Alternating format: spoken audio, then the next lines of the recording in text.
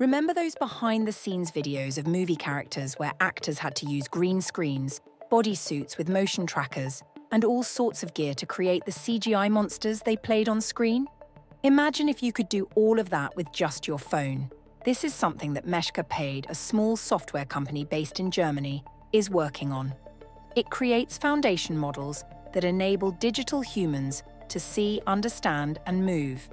We interviewed Naureen Mahmood, Meshcapade's CEO and one of its founders, about the vision behind the company. All of this, like being able to represent humans realistically, that's where that whole ideology comes from. Because if you can teach computers what real people look like, what they're doing, then they can also, be trained to eventually do human-like tasks, like folding clothes and such, but also be able to interact with people. Because eventually, if you want a computer to be able to understand, for example, if I'm playing a guitar and I want to teach a computer character how to play the guitar, they need to have an understanding about where my fingers are, where my hands are, what a guitar is, and why I hold it the way I hold it. And then the inverse of that is even true. If you want to have a computer model teach the guitar to some kids, or teach some kids to write even, it needs to understand all about that human, how that person should be holding the pen, or the guitar, and all of these things are necessary. So yeah, that's what I want. Meshcapade is already well on its way to developing these humans. In a video posted on its social media, an employee uses the company tech to teach an avatar to mimic his movements and converts them into cooler characters, moving against a more vibrant cityscape.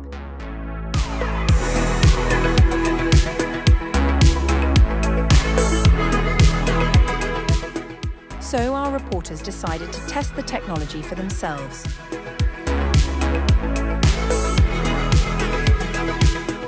Not bad for a first attempt, but we wanted to see if we could make this more precise, so we tried again.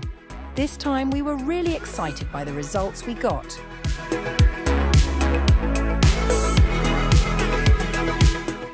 The interface also allows us to change our avatar's weight and height, among other features.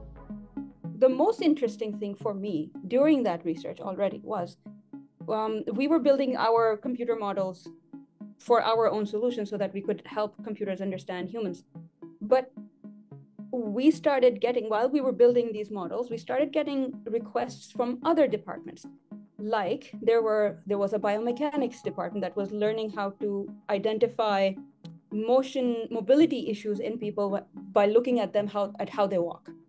And they started approaching us, can you help us with your computer model of humans to understand gait analysis so that we can see if somebody's having knee problems.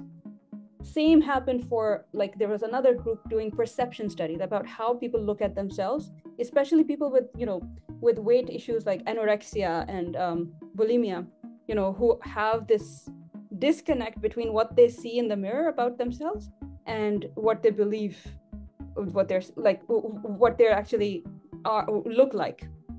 They always assume that they are, much fatter, for example. And then this is a mental, disassociation that they start creating.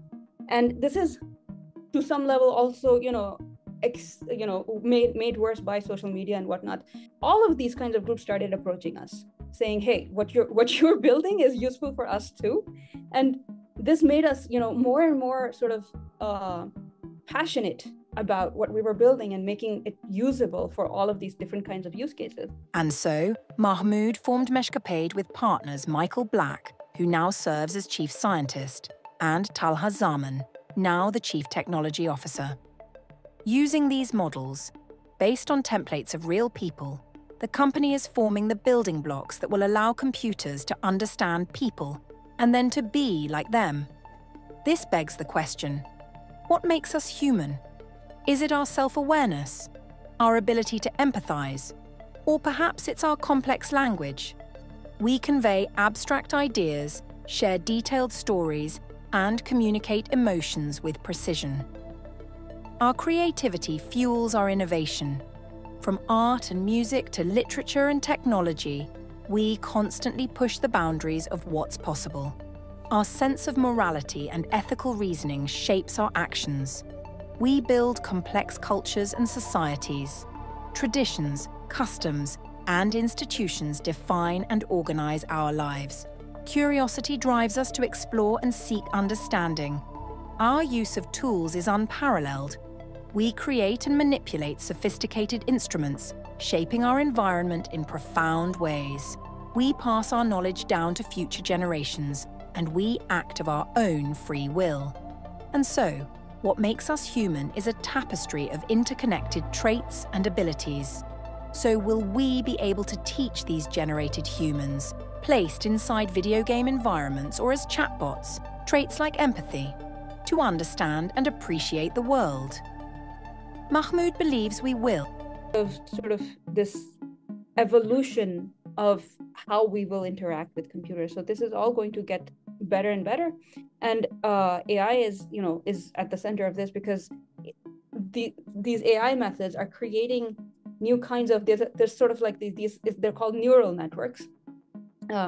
They can be trained for language, they can be trained for different kinds of information in the world, to combine all of those different kinds of information and reason about that information, just like the human brain works.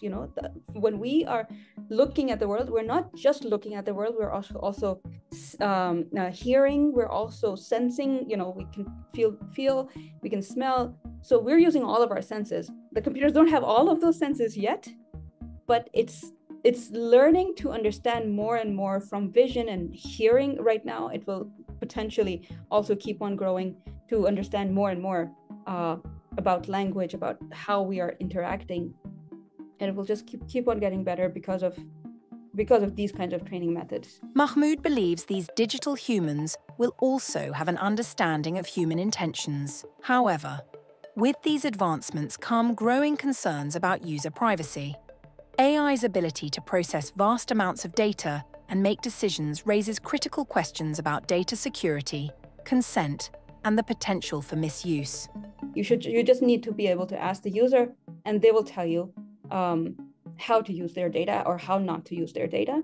And that's just a maximum of fairness that has to be there for all kinds of training for AI. It's the law. We have to. So that's one of the most important things. That's also why we wanted to stay in Europe, because Europe has very strict GDPR laws and laws about people's data and how it is used by companies. In fact, when sometimes when I am at different conferences and people come, they don't know about where we are and like where our company is, and they'll ask about, okay, so how does the ethical factors, ethical issues factor in? I just if I start saying, we're based in Germany, they're like, oh, okay, then that's fine. Just because Germany is very strict about how people's data is used and people's right to say no to use of their data even afterwards. Like if we are training on somebody's data, later on, if they say, oh, I don't want my data to be used anymore, so we have to get rid of it. We have to delete it, and we have to inform them or return their data to them. Other AI platforms have recently come under fire for using data without consent. A notable example being the controversy involving Hollywood actress Scarlett Johansson. After OpenAI released a virtual assistant featuring a voice that sounded eerily similar to Johansson's, her legal team demanded that the company disclose how they developed the voice. The company initially denied these allegations before deleting the voice altogether. Mahmood believes that if the legal backdrop against which platforms like Meshcapade operate provide airtight safeguards for consumers, the thought of similar platforms cropping up will not be a scary one. This is important because this technology will have far-reaching impacts in areas such as virtual reality, fashion, and even healthcare. So there were some people in African countries and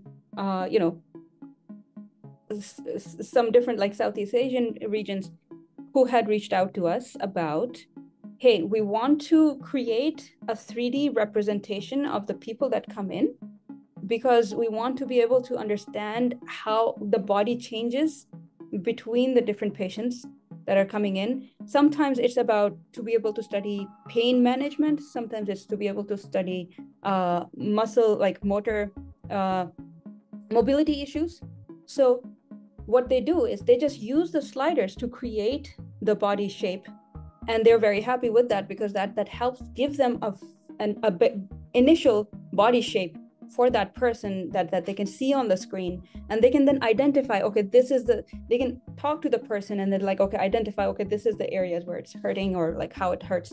And then they have a 3D documentation of how the progression of this person's healing has gone or not progressed. Another way is, so there are these companies that have started creating these automated clinics. So they have, there's this one company that has this automated clinics that's where people can just walk in and they don't have to wait for a doctor. They can just go stand in front of a camera and, you know, they can, it also has, there's a weight scale, and they can just hold this rod which measures their blood pulse. At the same time, the camera takes a picture or a scan of them. And that scan, they're using our platform to convert that scan or that image into a 3D representation. The fact that these clinics are based in places like Africa, often mistakenly perceived as technologically less advanced by people in the first world, may hold special importance for Mahmood. She comes from the city of Gujranwala, a teeming metropolis in the heart of Punjab, Pakistan. This is why representation matters to her. Mahmood's journey highlights how seeing diverse leaders in positions of power can inspire others to pursue their own ambitions.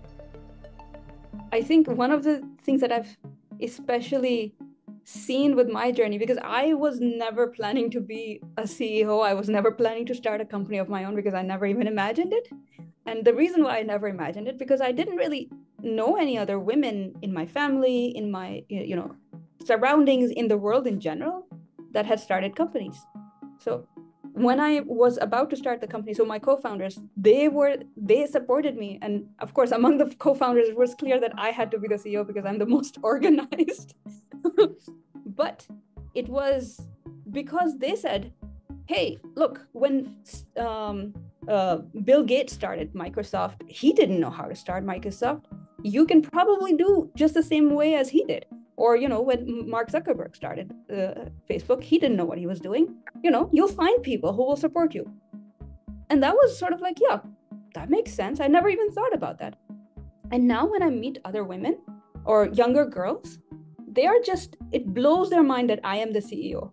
Because also I am a woman. First of all, they don't hear about that many women CEOs. But then also because I'm from Pakistan, it's like, what? And then also I wear a scarf. You know, it's like so many levels of surprise. And then once that message sinks in, then it also empowers other women, other girls, you know, especially girls who are growing up. Representation really matters. So for everybody, my message is, don't be worried and don't be afraid of doing something big just because you haven't seen anybody else like you do it. Just do it.